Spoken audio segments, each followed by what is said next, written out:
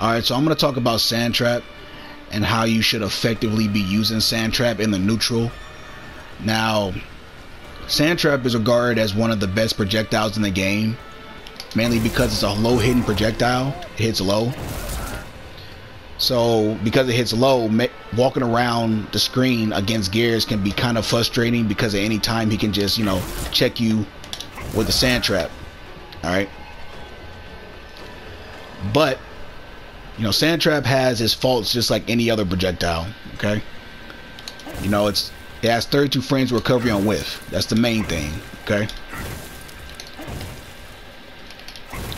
he's wait 32 frames on whiff before he can block again, so he's very vulnerable right here. Okay, all right, so with that being said, the most dangerous place you can throw a Sand Trap is from jump distance, which is around right here, which is match start. Around this distance right here is about the most dangerous place you can throw a Sand Trap, because you can get jumped in on. Okay, and I'm gonna show you that right now. All right, you can get jumped in on for free.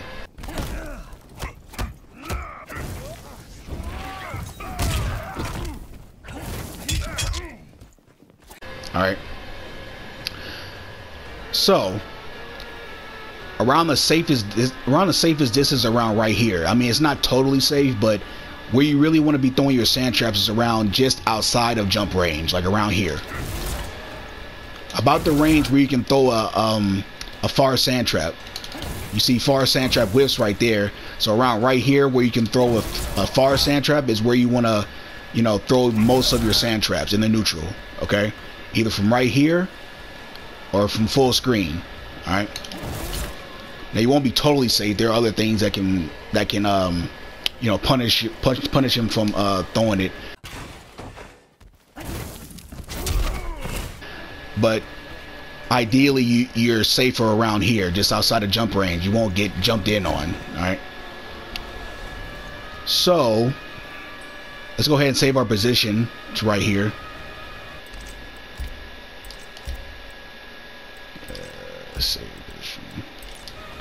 Alright, so you're at safe Sand Trap distance, right? So these are your options. So if your opponent is jumping in on you, you're safe. Just, letting you know. Alright, so they can't jump in on you.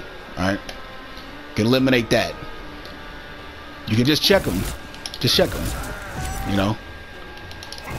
If they're trying to move, you walk back.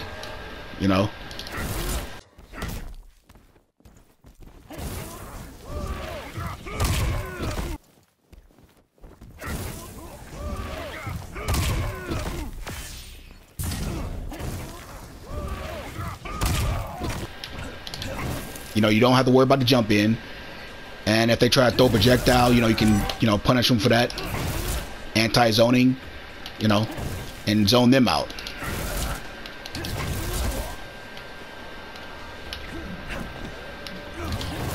Alright. And let's say they just walking back and throw projectiles, you can check them. Alright. So you want to do your zoning and anti-zoning game from around this distance. Okay, those are your options. Alright. But you have another option as well, and that is anti-airing. Okay, you need to get in the habit of anti-airing with your Sand Trap. Alright. You can use Sand Trap as an anti-air.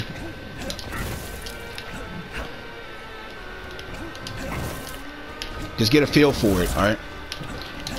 Let's say they're jumping and you're walking back. You can use regular distance Sand Trap as an anti-air. Alright. And they're constantly just jumping in on you, and you got to read on it. Just use your Sand Trap as an anti-air. Okay. This works if you're outside of stand jab range. You can get them, but you can't get anything off that. All right. So it's better that you use this as a Sand Trap so you can, get some Oki at least. Okay. So those are your options from safe Sand Trap distance. All right. But let's go back to but from this distance right here, you also have options. So let's say like your opponent is shimmying you. a lot of people, a lot of players, you know, brighter players will try to shimmy you, you know, try to, you know, bait out a whiff punish. Sand trap is great against people trying to shimmy you, you know. You know, from this distance, and you get a read on them, and you're picking up that, let's say you're picking up that backward movement, you know, pick it up, you know, and punish them for moving back. All right. Keep in mind that that is risky, because at any point they can just jump in on you. All right. So always keep that in mind when you're throwing a sand trap from this distance. All right, that you're taking a risk. So don't be on tilt if you get jumped in on from dudes in a sand trap. Every once in a while you're gonna get punished for it. But if you pick this up, you know, it's, you know, it could be worth it to just, you know, use a sand trap against them trying to shimmy you. All right. And of course, if they throw a projectile from here, you know, that's free punish. All right. So, I hope this information helped anyone out in regards to your sand trap game. It's very dangerous to just throw sand traps, just, you know, without a game plan. I hope this little bit of information helped you guys out, and I'll see you guys on the next one.